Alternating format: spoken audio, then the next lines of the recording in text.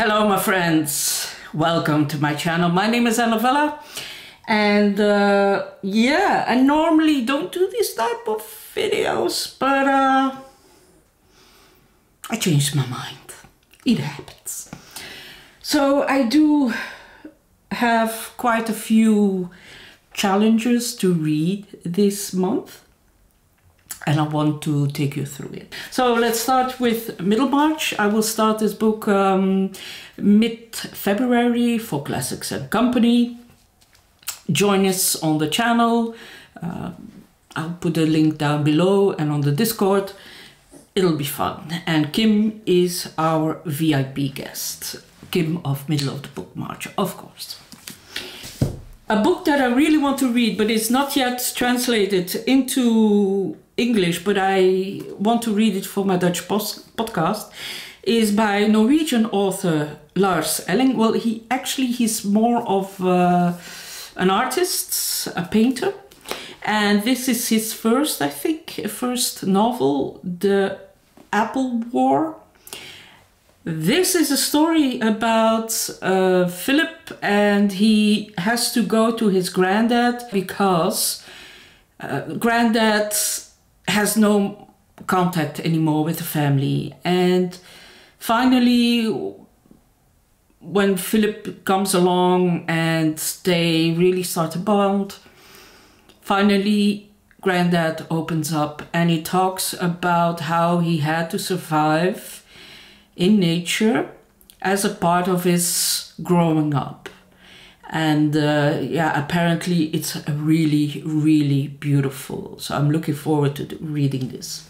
I think the premise is also very interesting. Novels written by artists such as painters or poets are often more rich in a way, more layered, and yeah, it's always a blast.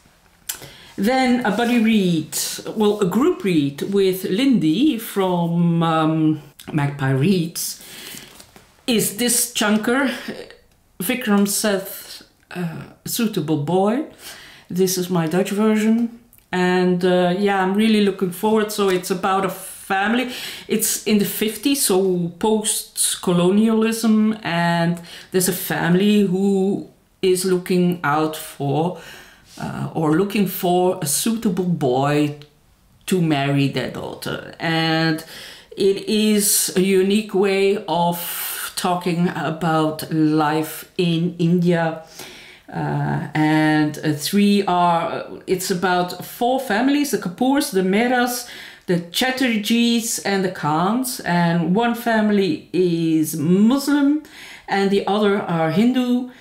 And yeah, he brings post-colonial India to life, apparently. I'm really looking forward to reading this, or buddy reading this, or co-reading this.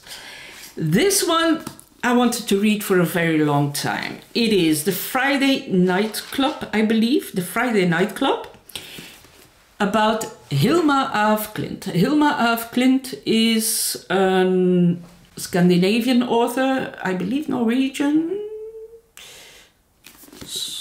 or Swedish, not sure, Swedish, Stockholm, yeah, Swedish. Now, this is a very interesting woman. Hilma of Klint is supposed to be the first abstract painter.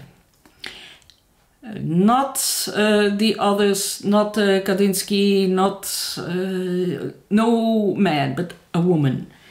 And she had a Friday night club called the Femme, I believe, which means the five. Funny enough, it sounds like women, Femme. And it are five women that come together each week and discuss art and esoteric matters and all kinds of stuff. And yeah, this is about that. And I'm really looking forward to reading this. Yes. And then I want to read mostly Dead Things. It's about a family where Jessica Lynn's father dies. He is a he ran a taxidermy business, and but it is failing, and the daughter is trying to save the company, and then the mother sneaks in and she makes very disturbing art with the dead animals, and then there's a lot of things going on, and the challenge of this book is how do you mend everything and keep a family together. So I'm really looking forward to this. Mostly Dead Things by Kristen Arnett. And then Hilma of Klint is written, and the Friday Night Club is written by Sofia Lindberg, Alyson Richmond and MJ Rose. Sorry. And then The Word for Woman is Wilderness, a novel by Abi Andrews. This is the story of Erin, and she never went far from home. And then she suddenly travels from Midlands to Iceland, Greenland, Newfoundland, on across the entire breadth of the American continent, as Erin's one woman odyssey leads her towards a lonely cabin in the wilds of Alaska. She charts the changing landscapes of her own mind and reimagines not just a woman's place in society, but a humanity's place on planet Earth. So my buddy read with Ollie, it's almost a 2-year project. We are reading the whole catalogue of Patricia Highsmith. So we started with her first novel, and then the second and the third and the fourth. And this is, I think, her 14th novel. 14th novel. It's called A Dog's Ransom. And it's about a man at Reynolds, and he's an editor at a prestigious publishing house. And he receives poisoned letters, and he doesn't know who holds such a grudge. And then when he comes home, there's a ransom note, and apparently the dog has been kidnapped, and on the ransom note it says, "I have your dog, Lisa. She is well and happy. I gather the dog is important to you. We'll see." So really curious. I love the premise. Patricia Highsmith, always fun. Never a disappointment. And then Ordinary Notes. So February is Black History Month, and I thought reading this one. It is by Christina Sharpe, and it's Ordinary Notes. So it is, all sorts of short notes that talk about, racism,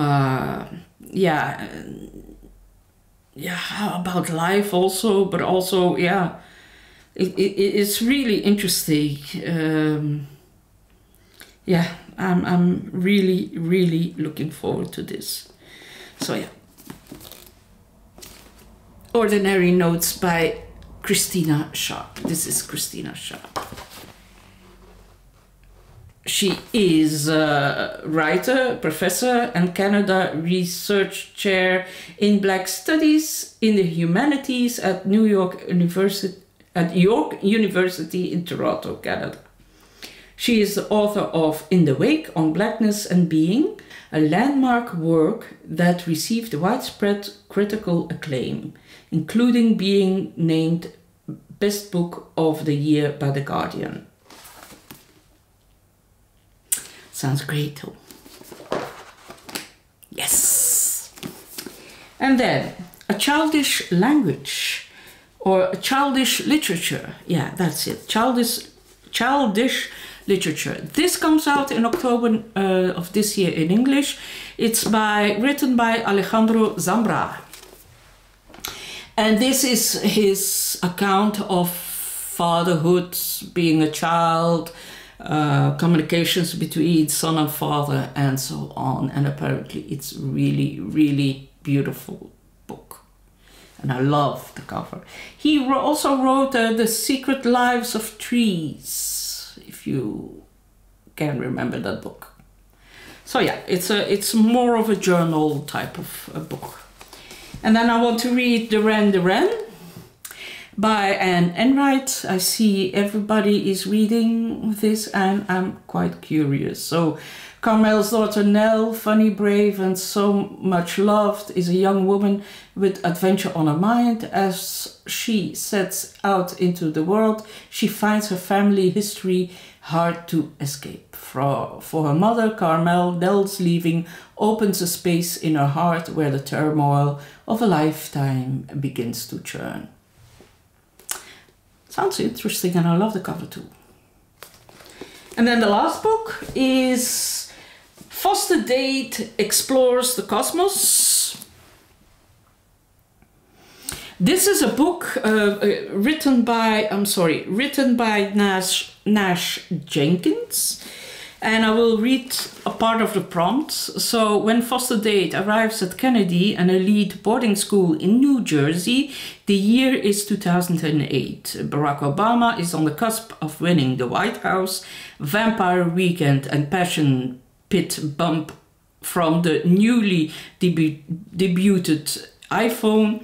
Teenagers share confidences and rumors over BlackBerry Messenger and iChat, and the internet as we know it is slowly emerging from its cocoon. So, too, is Foster emerging. A transfer student and anxious young man, Foster is stumbling through adolescence, in the wake of his parents' scandalous divorce. I hope this is good. So yeah. Foster Dade Explores the Cosmos. So yeah, that's it. That's what I'm going to read. I think, I hope. Maybe more, maybe less. Thank you for watching. I hope you have a wonderful reading month. Let me know what you're reading down below in the comments. I always love to have new inspiration. Thank you for watching. Bye-bye.